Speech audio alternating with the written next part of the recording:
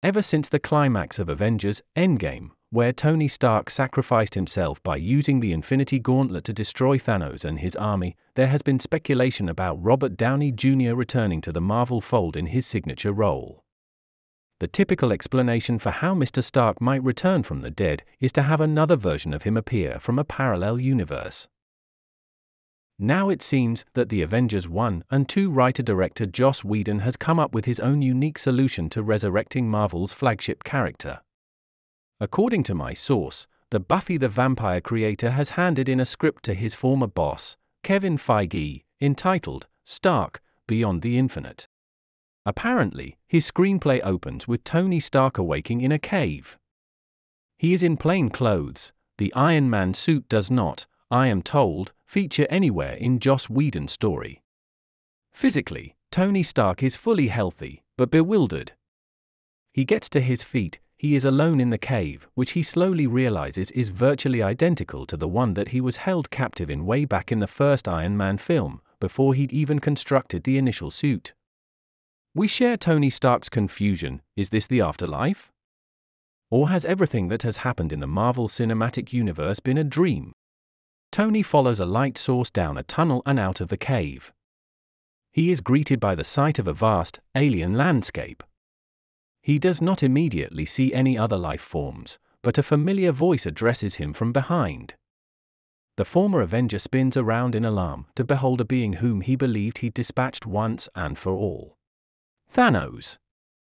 The purple tyrant is calm, despite bearing a scar the circumference of his neck. Thor's handiwork with the axe has clearly been undone.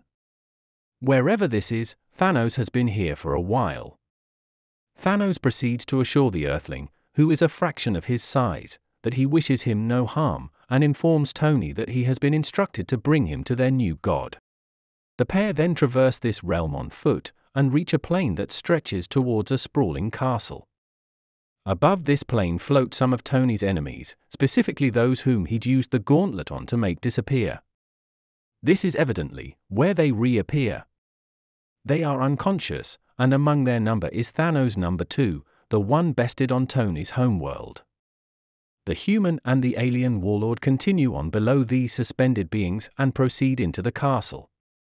Eventually, the duo enter a spectacular hall, where a throne glides towards them. In this chair is a being dressed in regal finery, who is of a feminine, humanoid appearance, except for the fact that she has 2 functioning heads. Even the great, resurrected form of Thanos is a neutered titan in the presence of this live figure. The throne halts before the 2 males. Tony gasps. He discerns that one of the heads is identical to that of Natasha Romanoff, aka Black Widow. The other head, the right one, resembles that of Thanos' adopted daughter, Gamora. These were the 2 characters sacrificed in order for the Soul Stone to be obtained, a detail that doesn't seem to be coincidental. It is apparent from their demeanor and from the voice that emits alternately from either mouth that the 2 ladies have been merged together and possessed by an entity from outside of the multiverse. This character is supposedly referred to in Joss Whedon's screenplay as the Goddess, with she/her pronouns utilized. The Goddess would then offer up a chunk of exposition to Tony Stark. Their surroundings would morph to illustrate her tale. Long ago, in her former amorphous state, the Goddess had discovered in a timeless void a pulsating gem, which when she communicated to it the idea of a tangible universe, blew apart, creating both the cosmos and what would be known as the Infinity Stones. In the beginning, there was one universe, but every time the Goddess meddled, skipping about through its timeline, a duplicate universe would snap into being. This has resulted in the creation of a tumbling, ever-expanding hay bale of cosmi, varying wildly in their likeness to the original. The Goddess states that she has the ability to scan every inch of every one of these universes, from beginning to end, which is seemingly what either head does when not articulating words. The Goddess tells Tony Stark that his reward for harnessing the power of the stones is to go back to Earth, to an earlier time, a journey that will produce yet another universe. Tony is to do the Goddess's bidding there in this new, alternative timeline. He retains fond memories from his previous incarnation, and is somewhat heartened by this development. There is, though, a stipulation. Tony will be accompanied by Thanos number 1. When Tony inquires the goddess if she might have a hat and coat that would potentially help make the purple behemoth blend in back home, she steps forth. With the green hand of a rematerialized Gamora, she produces a sack. This, she then hands to Thanos. The towering alien then obediently bows before the open sack. To Tony's horror, Thanos' head detaches itself from its body and drops into the bag. There is no blood, the twin wounds seal over almost instantaneously. Headless Thanos hands the bag to the startled Earthling. Before the goddess whisks the human away, she informs Tony that he is now an upgraded version of the one who perished. Tony essentially has many of the powers that he did as Iron Man. Super strength and the ability to fly, but without the need for the suit. The goddess will communicate with Tony similarly to how Jarvis once did, except inside his head, rather than via the mask.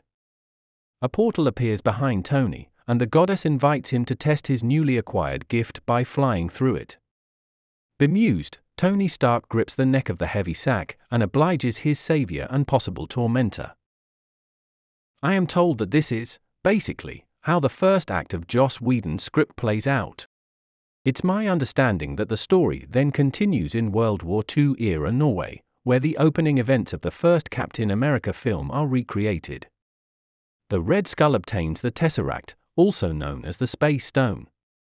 As the fiendish leader of Hydra gloats, he is struck from behind and rendered unconscious. Tony Stark floats above him. It is evident that he whacked the villain with Thanos' head, who grumbles from inside the sack.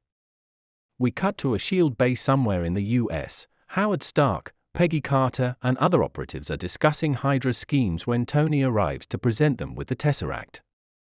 He also places Thanos' head on a table, and the alien details to his stunned audience the events that led to his initial demise. The ripple effect of Tony Stark's intervention at this juncture in the battle between the forces of good and evil means that, in this timeline, many of the Avengers will never come to exist, including Tony himself, and Steve Rogers won't be injected with the super serum and become Captain America. The Tesseract will be utilized by SHIELD to defeat Hydra once and for all, and to facilitate the production of limitless clean energy. The second act of Joss Whedon's potential film would largely explore the creation of a utopian society on Earth. Decades elapse in montage-like fashion as a non-aging Tony forms a close friendship with Howard and romances Peggy. It is clear that the goddess's motivation for sending Tony Stark back to Earth was ultimately pure. A familiar threat looms, however. A mischievous Loki observes from the shadows. The Asgardian snatches Thanos' head from a transparent case, essentially freeing the alien from his cell. Together, they plot to entice the intact Thanos of this universe, along with his army, into conquering Earth and claiming the Tesseract. Minus the aid of the Space Stone, the extraterrestrial invaders have to take a longer route to activate the film's third act. And so the third Thanos of the movie eventually arrives with his battalions, to find an Earth weakened through peace. There is no Avengers outfit to offer up any great resistance. Thanos smashes through the planet's primarily AI-integrated weaponry and marches towards the fortified structure housing the Tesseract. Tony Stark strives to block him, but can merely slow his progress. A bolt from the heavens briefly alters the momentum of proceedings. Thor enters the fray in potentially Chris Hemsworth's final outing as the God of Thunder. In what is predicted to be an epic contest, Thanos bests Thor, inflicting upon the Asgardian a fatal blow. Meanwhile, the goddess upon her throne watches these events unfold. The death of Thor and ruination of Earth is displayed on the surrounding walls. She decides to intervene. Tony Stark meekly attempts to fight on. As he has discovered over time, his tweaked form is capable of producing energy blasts and of rapid physical regeneration. His strength, though, is only a fraction of that of his opponent. Tony is struck by Thanos and sent crashing through the side of a building. He is unable to participate in this fight any longer. A portal opens to allow for new combatants to occupy the field of battle. Leading the charge, in what I would call a surprising twist, is Thanos No. 2. He and his army, who had been vaporized by the Infinity Gauntlet, have been restored by the goddess and sent forth to defend this alternative Earth. There follows a brutal battle, and the newly unleashed Thanos emerges victorious, smiting his cosmic clone with a sword. As the fighting peters out, the goddess emerges from the portal and conjures another, this one leading back to Thanos' homeworld. The Titan and his kin trudge into it, with no hint of ever wishing to return. The goddess then approaches Tony Stark's broken body. Behind her, Loki, carrying the head of Thanos #1, scurries through the first portal. The god of mischief dashes through the castle and into the throne room, where he carelessly reunites the pieces of Thanos, tossing the purple noggin at its feet. Loki pounces onto the throne. He discovers promptly that he is not worthy. A force surges through him. Subsequently, this Loki is reduced to atoms. The goddess reacts to none of this. The two-headed deity stands over the Earthling and commands him with a projected thought to arise once more. Joss Whedon's film would end, supposedly, with Tony Stark cheerfully assisting in the restoration of New Earth. He is watched by a blonde woman and 2 children, who are presumed to be his wife and kids. There is even said to be a post-credit scene planned, with Thanos #1 sitting in front of the castle, struggling to keep his head and body bound together. He fails. The Disney Marvel post-Endgame output has varied wildly in terms of quality. From the very good, Guardians Volume 3, to the not very good, practically everything else. I'd be fine with the creation of a side universe that reintroduces our favorite comic book characters in fresh, updated ways, without erasing all that came after Tony Stark's fatal finger snap. The She-Hulk show would still be canon, but it would exist like a lump of dog dirt in a neighboring garden. Hey, I take exception to thought comparison. Some people can actually find a use for dog dirt, to help their plants grow, for example. But seriously, I'd love to see Downey Jr. return as Stark, even in a modified form, which he would have to be, the character died after all. I also welcome Joss Whedon's return to the franchise. He's good at writing genuinely funny, quippy dialogue, and constructing compelling, strong female characters. Whedon understands, like James Cameron, that the key is not to make all the male characters artificially weak and dumb so as to elevate the women, but to have the females earn the respect of alpha males realistically, through their innate intelligence, compassion, and resilience. Whether or not this project is green-lit, it's allegedly a 50-50 situation. Apparently, Marvel Studios head honcho Kevin Feige is keen on some elements, but not altogether sold on the story as a whole.